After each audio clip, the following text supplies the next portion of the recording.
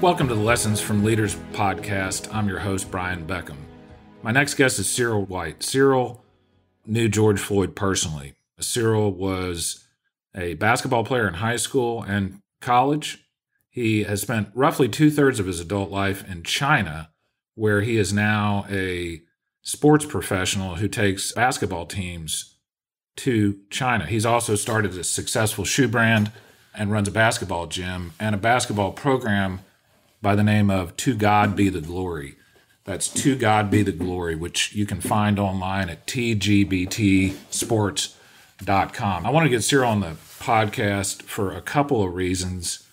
One of the reasons, obviously, is because he knew George Floyd. And I wanted him to talk a little bit about what George Floyd was like so we can all keep in mind that this was a human being we're talking about. He's not a symbol. He's a human. And so Cyril talks about George quite a bit. I also wanted to have a discussion with Cyril about race relations in the country in general and what it was like for him as a black athlete and a black professional in China, and also some of the things that Cyril's doing and that what we all can do to try to make the situation better for everybody. So Cyril has some really cool stories, and he has a lot of great ideas. And his ideas are about as timely as it gets right now. I hope you enjoyed the podcast. I really enjoyed this one. And now I give you Cyril White. Now, hey, everybody, it's Brian Beckcom, VB Attorneys. I've got my good friend, Cyril White. I've already introduced Cyril, so you know a little bit about him. But one of the reasons I wanted to get Cyril on the podcast is because Cyril knew George Floyd and knows the family personally. And so we're going to talk about George during this podcast some because I think Cyril and I want people to know he was a real human being. He's not just a symbol. He was a person. And so we're going to talk about George quite a bit. But before we do that, how you doing, Cyril? Man, everything's fine, Brian. Thanks for having me on, man. This is going to be a great show. Appreciate it. Yeah, I'm really excited that you're on the show. I mean, I remember after the shoot or the murder. I want to say shooting because so many times it's a shooting, but this was essentially a strangulation.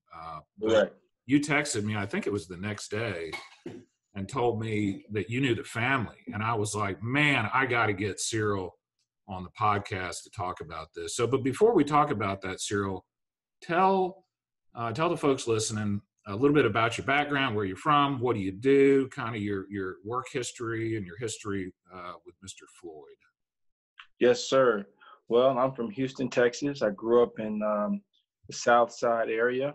I went to Lamar High School, and right now I graduated from University of St. Thomas, and I've been working in China for over 20 years, taking basketball teams and athletes, sports personalities to China for sports exchange activities. Prior to that, with To God Be the Glory, I was doing basketball camps and college exhibition tours. That was the beginning of what led into the international activities. And that was the time that, you know, we started to work closer with Mr. George Floyd, although I'd known him since high school days, as we were both coming up in Houston, Texas. And he went to Houston Yates, right? He went to Yates and I went to Lamar. So, you know, those are somewhat rival high schools. And also being from the South Side, you know, I was zoned to go to Worthing. So I was in the magnet program that bused me out of the South Side to go to Lamar. So I still had a lot of friends. And so one of my good friends from Worthing, Mike Riggs, who was the player of the year in 1992 for all of Houston, he and Floyd were good friends. They were good friends. And since I was good friends with Mike would have me go pick up Floyd, and then we would go play at McGregor Park or Sunnyside Park, or we just Nettleton Park. We'd be all through the South Side and Third Ward playing ball together, you know, during our late high school and early college years. So, and you there's a couple things you said there that I think are really interesting. I actually wanted to get you on the podcast before this stuff happened with George, because I wanted to hear from you. Spent a lot of time in China, and there's, you know, with this pandemic, and there's a lot of insinuation about whether this Oh, was yeah. intentional or not, and all that sort of thing. So you have experience not only with George and basketball and sports and stuff like that, but you have an experience in China. And the other thing I want to hear from you about is your experience as a Black athlete and as a should we call you a coach, or what do you consider yourself when you're taking Sports professional. sports professional? Okay. Yeah. As a sports professional, what your experience as a Black sports professional has been in China, and whether there's any differences you've noticed between maybe the way that especially Black men get treated in China versus the way they often get treated in the United States. But before we talk about that, Cyril, tell us if you remember, like, when was the first time you met George? What y'all were doing? But what kind of guy he was? Tell us about that. Well, I just remember, because I went to Lamar, and Yates always had the reputation of the top basketball, top football, the toughest school, and I just knew that we had a preseason jamboree. A lot of high schools, they always play a couple of teams before they start, and we had Yates that year, so we had another point guard on our team that was zoned to Yates, but was also at Lamar. He was kind of giving us the rundown, and like, man, they got this kid, Big Floyd, man. Big Floyd, he's a monster.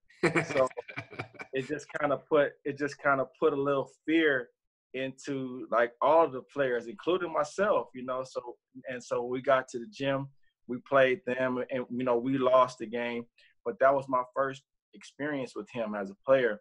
We really didn't get close at that time. We really got close is after, like I said, me and Mike Riggs, the guy from Worthing, he and Riggs was so tight that every time I picked up Mike, I just hit, man, let's go get Big Floyd. We got to get Big Floyd. So that just kind of started that relationship like that. So you and I grew up. I grew up playing basketball. I mean, I played basketball basically every single day of my life for 4 straight years in high school, and I graduated in 1991. So a lot of the players that I played against were the same players you played against. Correct. And I remember some of these guys. Greg sounds familiar, but it was cool because in the summer I was up in Fort Worth at the time, and we were doing the same thing you guys were doing. We were looking for pickup games. Right. You got to go get your big man, because I was a point guard and you were a guard too. So if you want to go play pickup and keep the court and not have to sit for half an hour, you got to go get your big man. So absolutely right. And George was a big guy. Like how big was he? Well, we're listing him about 6'7", 230 at that time. So, more realistically about 6'6". But I mean, you even see the current pictures. He was still in shape. He was still lifting weights. Yeah. And still looked like he can get out there and give the Texans a little help at the tight end position.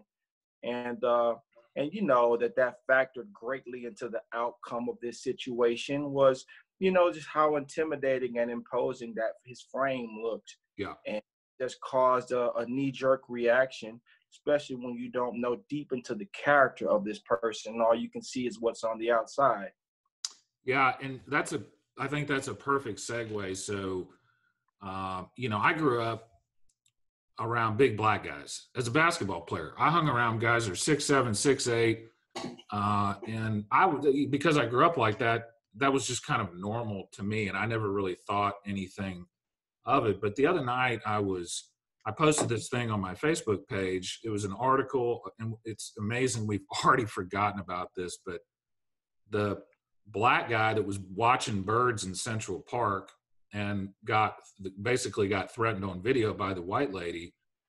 I posted a story about this guy, and all I said was, man, what a nice guy, because he had basically said, what she did was not right, but we shouldn't destroy her life for that. And I got a comment from a friend of mine named Abbasi Thomas. Abbasi's a Black guy. He's 6 foot, 250 pounds. This is the way he describes himself.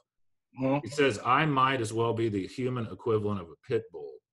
Right. Here's what he said that really stuck out to me. And I want people, especially white people that are listening to this, to really pay attention to this, because I think even me, as somebody who spent tons of time around big Black men, I don't think this. So here's what he said, Cyril, and I want you to comment on this. He says, I'm 6 foot, 250-pound muscular black man. I might as well be the human equivalent of a pit bull. I have to plan when I go out in public. If I want to wait until the heat of the day cools off and go to the park at night, I have to be mindful that at the park at night, I might scare somebody. I have to make sure I have a pleasant face, smile, look not threatening. I can't have a bad day. I can't be angry in public. I can't raise my voice. And then he goes on to say some other things. And I messaged him. I said, man, that really, Abbasi, that really hit home to me, because until you're in the shoes of somebody like George Floyd or Cyril White, you just don't know the kinds of things that you have to keep in your mind as a black male in this country. So talk about that a little bit, Cyril, if you don't mind. Yes, I appreciate his statement. I was asked by a reporter of the 25 black men that I know in my professional circle, 25 professional black men that are either playing in the NBA or some foreign league, NFL, a sports agent, basketball coach. How many have been profiled and harassed by non-black police officers? And it's 25. Yeah. And 100%. we all have 100%. 100%. Yeah. Multiple, it's like waiting till one guy finishes telling their experience so the next guy can share their story. And, Will Smith recently said that racism isn't getting worse, it's getting filmed. And he spoke about how much now, even in the case of Mr. George Floyd, we both know if those cameras were not rolling, how different the narrative could be and probably would be, as we see what happened even with the initial autopsy that was in the hands of the people of Minneapolis. So, it's something that you have to keep in mind. I have a black son who was, very strong and very muscular. And, his lens is that he's socialized in a very diverse environment, coming up and growing up in private schools. It comes to a point where sometimes the lens change even in that environment. And you have to have different conversations about, hey, okay, we know we're in this certain neighborhood, but I know your buddies want to go ride skateboards and bikes at night, but you can't go. You can't go. We're going to come pick you up at that time, and just try those conversations that parents that are not black or not of color, maybe they don't have to have these same type of talks with their kids. So it's definitely a ongoing adjustment that has to be made. Yeah. And one of the things, and man, you said a lot there. And so there's a lot of things I want to cover, but one of the things you referenced the Will Smith quote, which I had heard, things are just being filmed now, but I would add to that there's a lot of stuff going on that's not captured on video. The video is just the tip of the damn iceberg. And so what I'm seeing now, Cyril, is stuff like people saying, well, statistically, the chances of dying from a police officer are higher if you're white than if you're black. And what I want to say is, you have, if that is your argument, you have no forget about the murders. What about just the constant suspicion, the mistreatment, the planning of evidence? What about all that stuff? That does not happen in my community. I can tell you that for an absolute fact, and it does happen in the black community far more often than it should. But one of the things you said, Cyril, which you talked about the initial medical exam.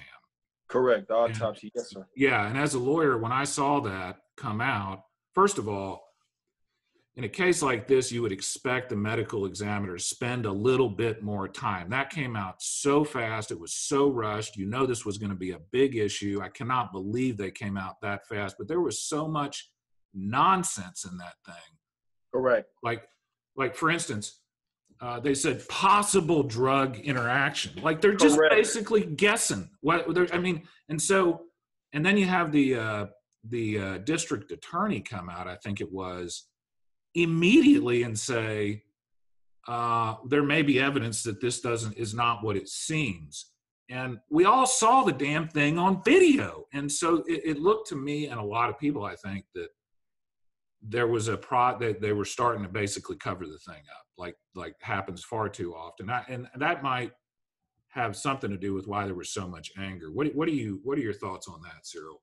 Well, too, just the language, like you said, saying things like it could be possibly caused by intoxication, and could chances of death increase because of hypertension. And, you start to, whether something is true or not, when you start to make these statements out to the public, it's just a way to kind of plant that type of train of thought there.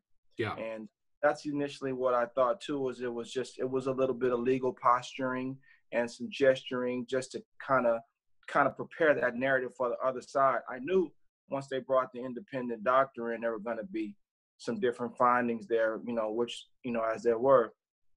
But, and it's one of those things where if it's lens, it's a word I use a lot, it's lens, people's lens. And because you have this lens that you said, I'm used to being around big, black, strong guys, I'm not intimidated by that. I've had many exchanges. When people have limited exchanges with certain ethnic groups, it's a lot of unknown, and it causes a lot of fear. And we both know that fear is based on ignorance. What to God be the glory is doing in George Floyd's memory is setting up some programs that can bridge those kind of gaps, tear that ignorance down, create some non-threatening situations where cops and members of law enforcement that don't normally socialize with people from certain ethnic groups can have a chance to have some exchanges through things like 3-on-3 basketball games, softball games, kickball games, where you're showing up and you're not in your uniform and you don't have your gun. And now, of course, this is going to take a little bit of preparation on both sides, to kind of set the stage to bring these groups together. But I think that's something that, to God be the glory, can do to honor George's memory, because I can move in and out of these circles. Yeah. I can move in and out of these circles. And you and I are a lot alike like that. Yeah, like we can get in both of these circles, but so many people, they're just completely stuck in one bubble. Correct. Yeah. And when you run across someone that you're not familiar to having exchanges with, well, then there's a lot of misjudgment, misinterpretation, and in this case, just total disaster. Yeah, and so maybe one of the reasons I feel the way I do is because growing up as a basketball player, there would be times where I'd be in a gym and I'd be the only white guy. And I got treated now, of course, I was a good basketball player, that helped, but I got treated fantastically, phenomenally. And I have this theory, Cyril, that one of the root causes of black crime, police violence, and all the problems associated with that, if you really want to get down to it, it has to do with the so-called failed war on drugs. In the early 1970s, Richard Nixon, and this is on tape, when he started the war on drugs, said, we're going to do this to target the blacks and the hippies because they vote Democratic. That is on tape. So the original war on drugs was a complete and total political sham. Now, if you're going to have a war like that on a certain group of people, what's going to happen? The stuff we're seeing right now. So, until this stupid, failed war on drugs that we've wasted trillions of dollars on and destroyed the country of Mexico, until we started that, there wasn't this mentality that the cops were at war with the community, right? And so I love your idea, because one thing I think that may be helpful is exactly what you're talking about. We have to stop looking at each other. Police officers have to stop looking at certain communities as the enemy.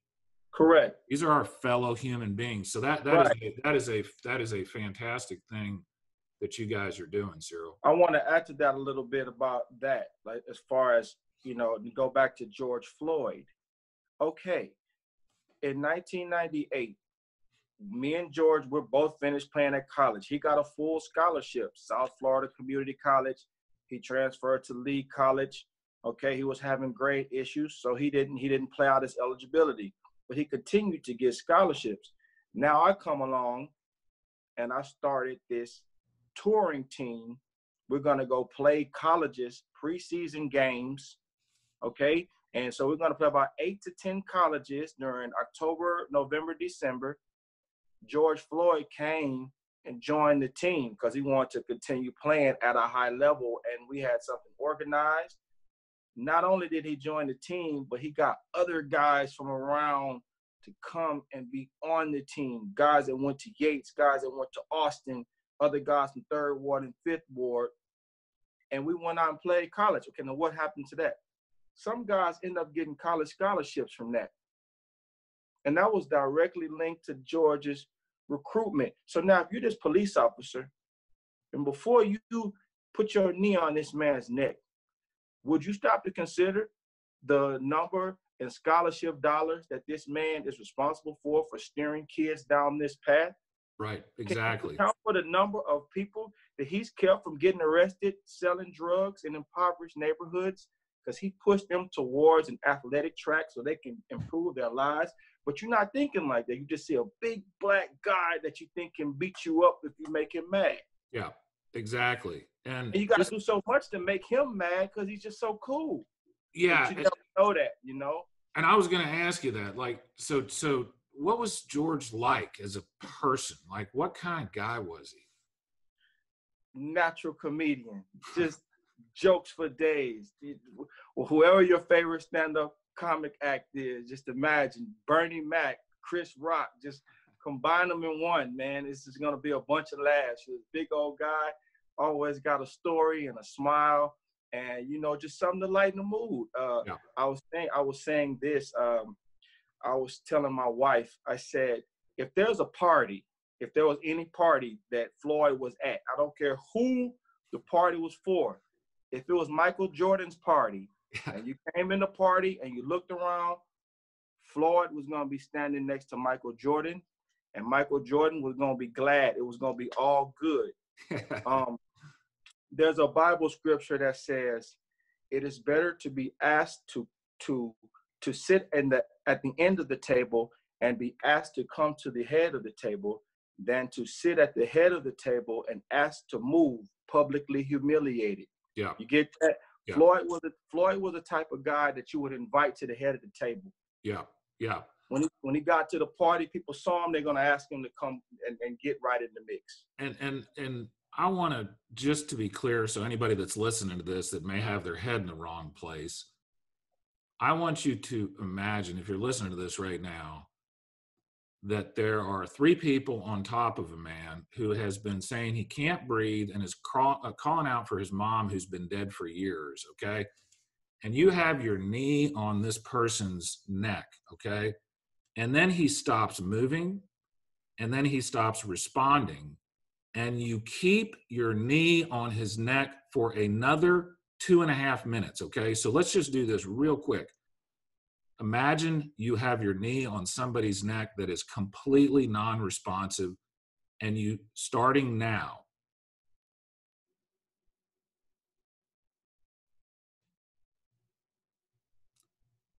that was 10 seconds. Imagine you do that for 2.5 minutes, okay? So anybody that's listening to this that doesn't think this was murder, this was murder, and it was purposeful murder. This is not, and it doesn't matter, frankly, what he was accused of. He was accused of forging a $20 check or some stupid thing like that.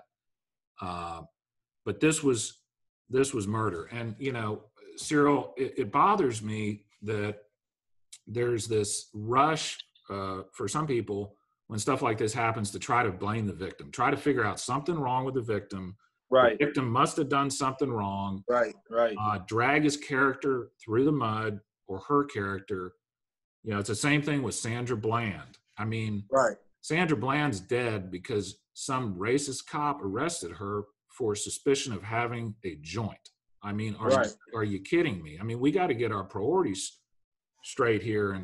But let's talk about, Cyril. Let's focus a little bit on what kind of things that we can all do to and you've already talked about some of these things, but what are some things that we can do to make this situation better?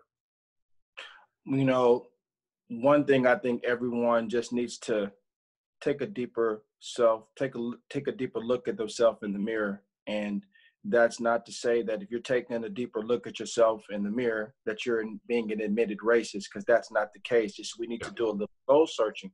It's just like you just said earlier, man. You had a lot of great exchanges, a lot of memories with a very diverse audience, but you didn't even really understand how this gentleman was seeing himself as a bulldog. It just kind of so just a little bit more empathy, putting yourself in other people's shoes, and being willing to have those uncomfortable conversations. Because again, what I say, this thing that to God be the glory is going to do in Floyd's memory, it's going to be some uncomfortable conversations that we have with these members of law enforcement. for sure. It's going to be that's why I say it's going to be some uncomfortable conversations with some of these black guys or people from different ethnic groups that don't socialize in a diverse. It's going to be some uncomfortable conversations, but this is uncomfortable. This is uncomfortable to see every major city burning, and military force on the street, and people asking me from China, what's going on with law and order in the USA, White? When are you coming back to China? Or can you come back to China?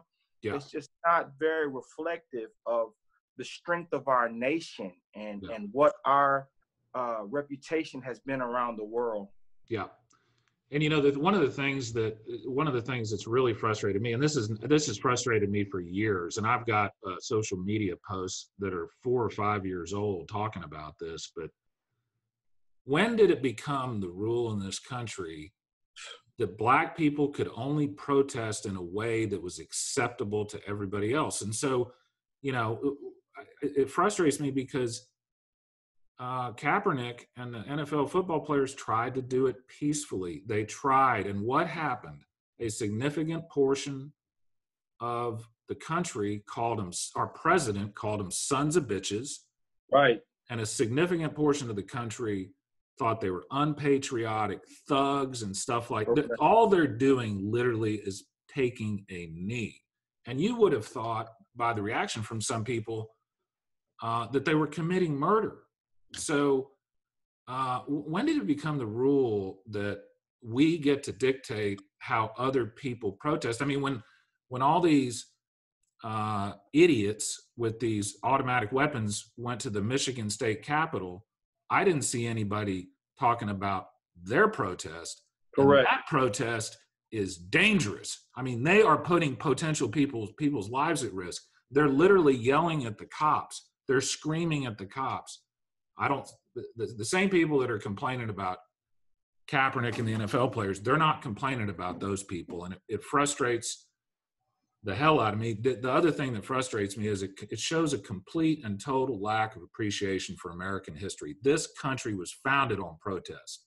We founded this country on protest.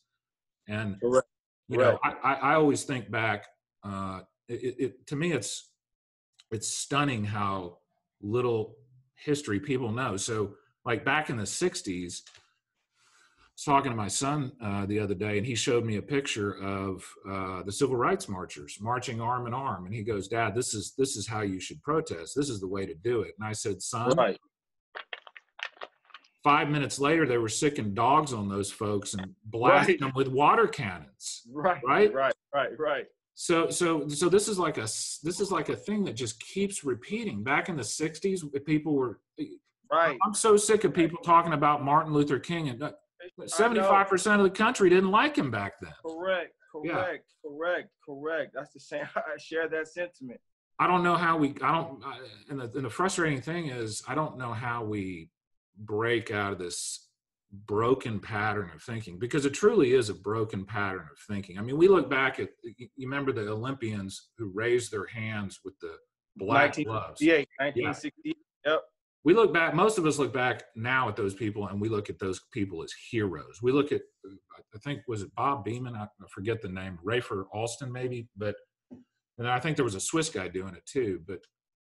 But back then, people were talking about them being unpatriotic Right. thugs. It's the same exact pattern. And I don't know how we break out of that, Cyril. Like I said, it's a mindset, and you know that these are mindsets and ideologies that exist at the top levels of our government, and these are if it's at the top levels, and it's not, these type of thought processes are not being denounced uh, at the top levels in our country, then they're just going to remain to be pervasive. Even in this case with Mr. George Floyd, and I think if Mr. Donald Trump just simply came out and said this was awful what these officers did, to put their knee on the back of the neck of that innocent man, and he came out and spoke against that and locked up those murderers, that could change the climate of this country instantly, because it will make Instantly. all these angry people feel like the people at the top really care. Yeah. And this is something that I shared with the Floyd family here, and I want to say it here on this platform. Uh, for me, I do understand. I understand the Black Lives Matter movement. I understand it. But for Cyril White, and to God be the glory, I've always been about diversity and inclusion. And yes, Black Lives matter very much to me because I'm one of them.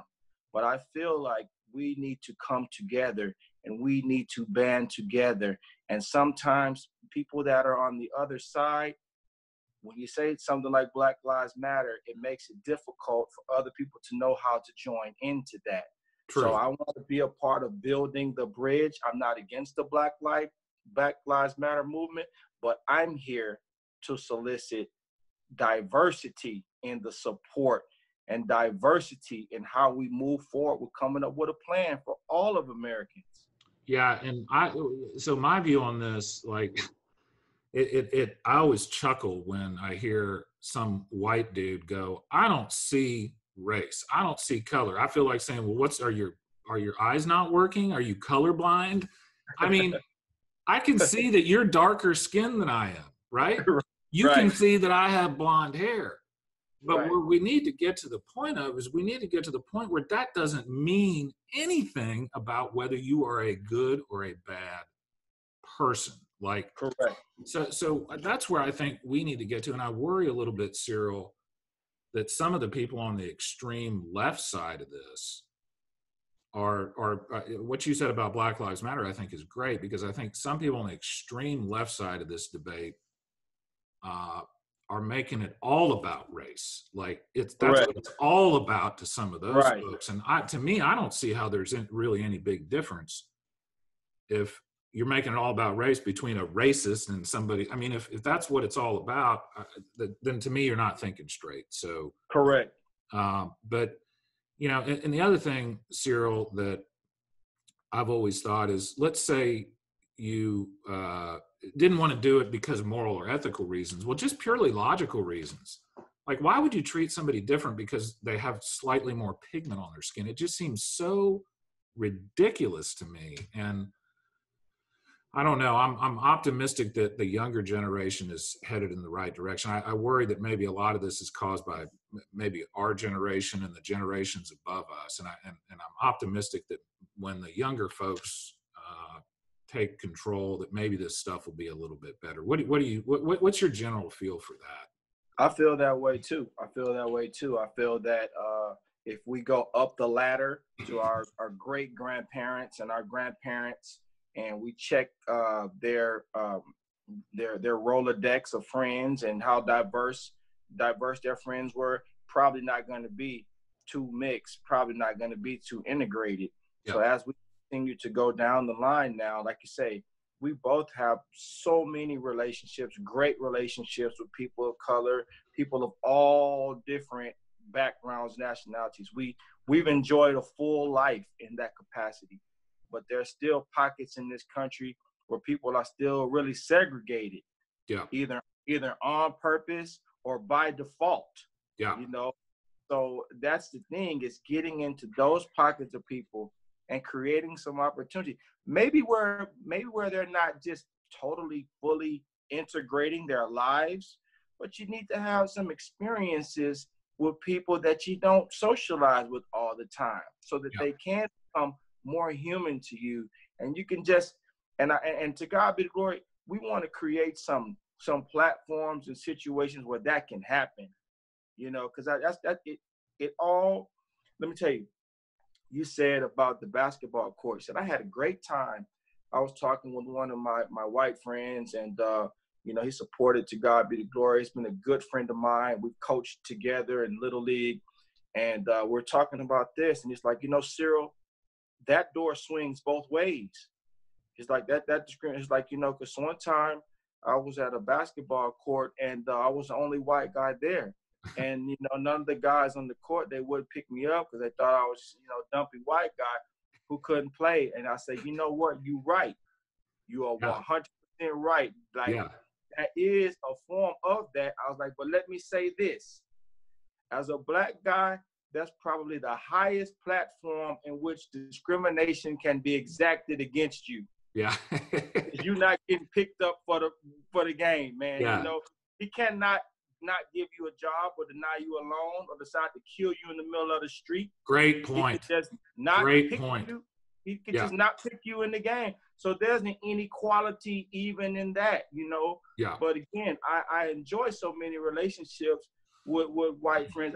I have these type of conversations that need to be had with other pockets of white people that don't know a Cyril White, or a person that really can move in and out of these circles and kind of reduce some of this fear and ignorance that exists. Yeah. Yeah. And it is, and it's exactly what you said. It's fear and it's ignorance. And so, I've kind of over the years, just now when I see people of my race that are racist, I just think they're ignorant. I just think the people that worry me the most are the people that aren't ignorant, the people that are intelligent people and are still racist. Those are the people that are dangerous. Most of the people that I encounter, I'll give you a quick story. When I was at A&M, I played basketball there for a little while, and then I joined the Corps of Cadets. And I was a freshman in the Corps of Cadets, and a couple of my classmates were from these, we didn't have any black guys in my outfit, and a couple of my classmates were from these little small towns, and they were using the N-word constantly. And I was like, dude, stop saying that in front of me. Right. That offends me. I don't want to hear that shit anymore. You can say it, and they looked at me like I was crazy, and they're like, what are you talking about? And I'm like, I don't want to hear that stuff. And you know what? They stopped saying it, but it wasn't that they were bad guys. It's that they were just ignorant. That's just what they heard growing up. And so, a lot of these people, I think it's just a matter of educating the ignorant people, right? That's right. Just a little like cultural and diversity education, social awareness. Yeah. Ethnic education. Just I laughed when you said that, because I understand that's rooted in their lifestyle. Like how they grew up. They were just surprised that you didn't join in with that. They didn't even see the error of their ways. Yeah. And so, and same time, that door swings both ways. If you got a guy that's coming out of the inner city projects and he's gone to elementary, middle school, high school with only black people, he's never had any exchange. So when he sees a white person and all he sees is them getting killed, or the cops getting called on them for selling water or whatever, then they're going to always be apprehensive. Or a white person comes through the neighborhood, like, what's that white boy doing over here? Why is he over there? That's the cop. He working for the feds.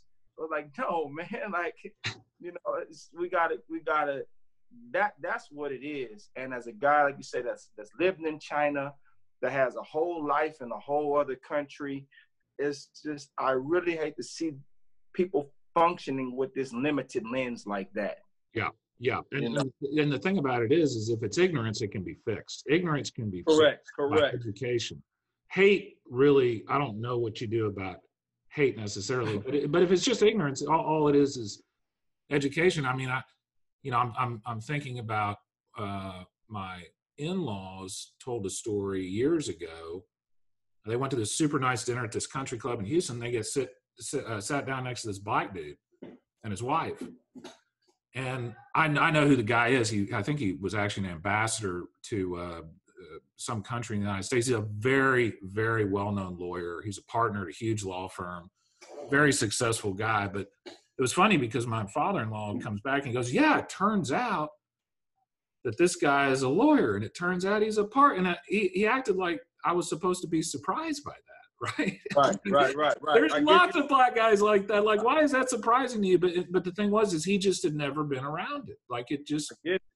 And I so, get it.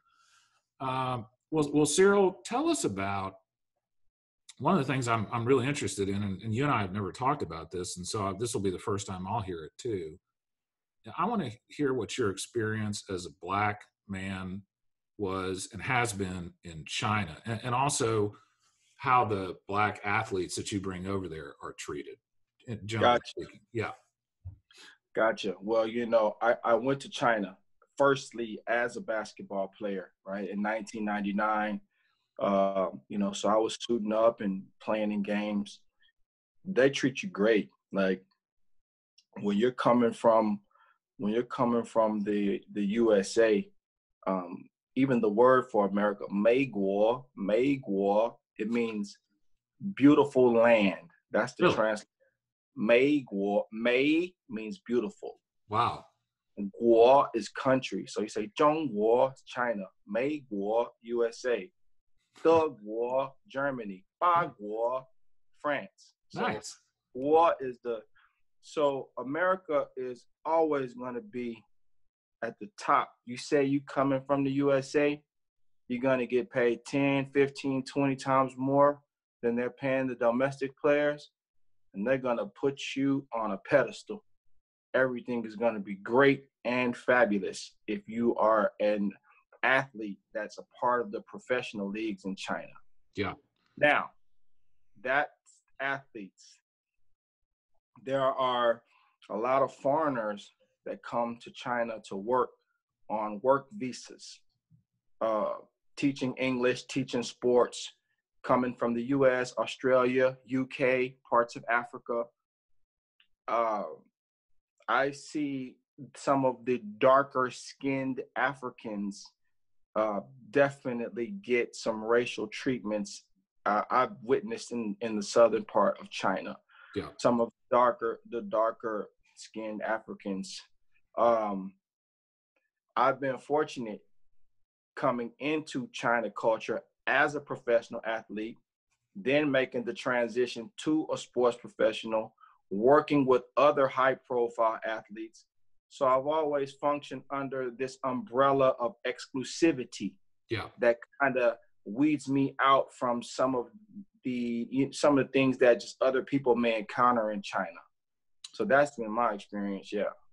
So that's great. That's good to hear. And what that kind of makes me think, Cyril, is and that in some ways that's similar to the United States. We treat our black celebrities, we treat our black athletes, we treat our black musicians like gods. I mean, and black culture is all over the place now. It's and so, but then we don't treat the least of our citizens the same way. We Inequality. Yeah. I got a funny story about China real quick. I was in the elevator one day, and this older Chinese couple, they didn't know I could speak Mandarin. So they got it, and so they looked at me, and the husband goes, "Tasha Feijoren." He's an African. Tasha Feijoren. And the wife says, "Busher, Tasha Buhe." She's like, "No, he's not. He's not very dark." And then the husband goes, "Meo tofa, tayo tofa, wojadao." He has no hair. If he had some hair, then I would know. And so then the elevator door opens, and I stepped back. I was like, "Busher, what the pungyo? What's your leg warren?" I was like, no, my friend. I'm American. And then I kind of Michael Jackson moonwalked off the elevator. Standing there looking at me like, "Oh God!" Oh, what a great story! He's trying to size me up, talking about he's not black enough. Yeah. He said, "He looks like an African." Tasha Faze already. Like, why are you tripping, man? What does that even matter? Oh man, that is an awesome story. I love that. Well, and I think that shows that, and some people that have the skin melatonin that I do, they don't differentiate between a light-skinned black guy and a dark-skinned black guy, but there is discrimination within the black community. Oh yeah, too, as well. And that's something that a lot of people in my quote community, or whatever the heck you want to call it, I don't really consider myself a member of any particular community other than the human race. amen. Human race, baby. Yeah, but you know what I'm talking about. Like they don't see that really dark-skinned brothers, like my friend Anthony Ware that I play basketball with, they get treated worse. Like they have to be especially cautious. And a guy like George Floyd, who's a lot darker complected. That's what really did it. That's what I just kept saying. It's like, man, he's just too big and black, man. He's just too big and black for people to be comfortable. Just too big and black. You have to be so careful when you're a guy like that. You have to do things and think things and act in ways that, frankly, to make other people comfortable. Like you and I don't have to do. You have to do that more than I do. But guys like George, my friend Abasi, they have to do it 100% of the time. Like Abasi said on my Facebook, he can't have a bad day. Right. Say we're just gonna work hard to honor his memory, like I keep saying. Just from the time I found out about his death, I just kept thinking, what could I do? And then I started getting calls from media to do interviews, and I just kept thinking, what can I do? And I talked with his brother, and just thinking, it's so important what I'm saying about this bridge building thing, and just looking at the root of what I feel caused this problem is just this that continues to cause these problems. Yeah. It's just this divide between what seems to be black and white people, but it's really right and wrong people. That's right. It's not a battle against black and white. It's happening between whites and blacks. Yeah. But based on a matter of right and wrong. And that's what I refuse. I refuse to let this become a thing that is about race or between races. I refuse, like I spoke about the Black Lives issue earlier. This has to be about right and wrong, and everybody that we talk to along the way, that has to be their approach.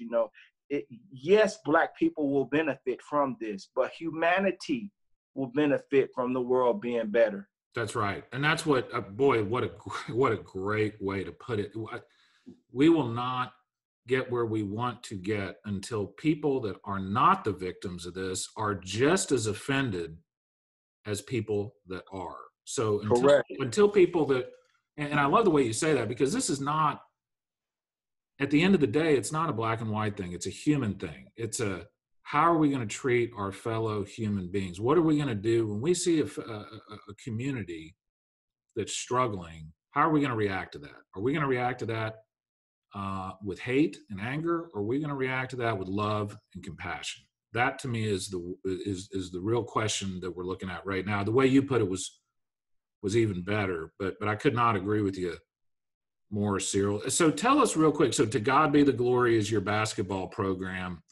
For people watching on YouTube, there's the banners behind Cyril so you can see it. How can people support what you're doing? How can people support your efforts to build these bridges and stuff?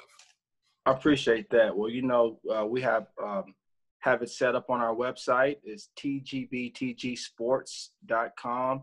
And, you can Google search To God Be the Glory Sports and go to our webpage. We have, all of the programs. We have a tribute to George on the page there.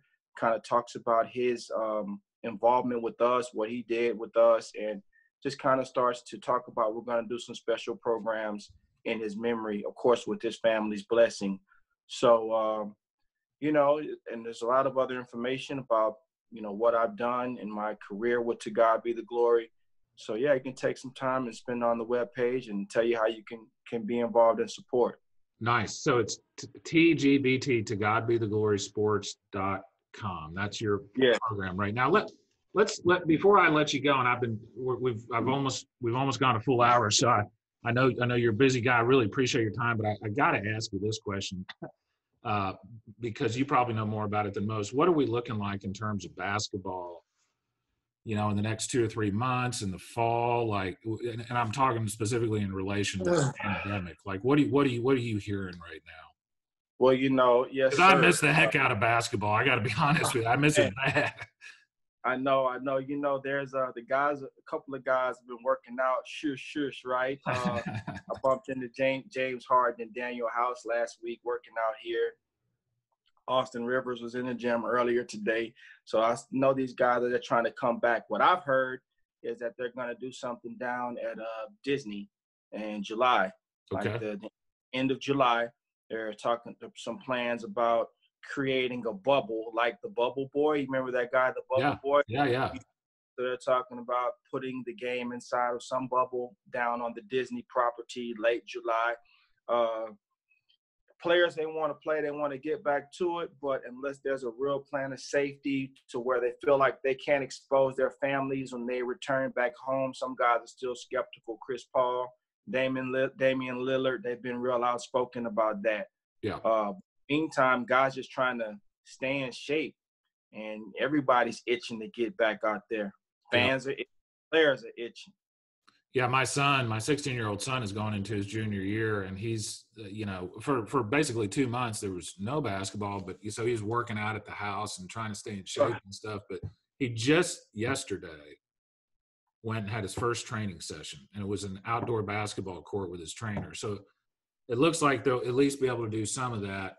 But I'll be honest with you, Cyril. I'm a little bit worried that if we don't get this coronavirus under control, we may not have a basketball season for high school and college.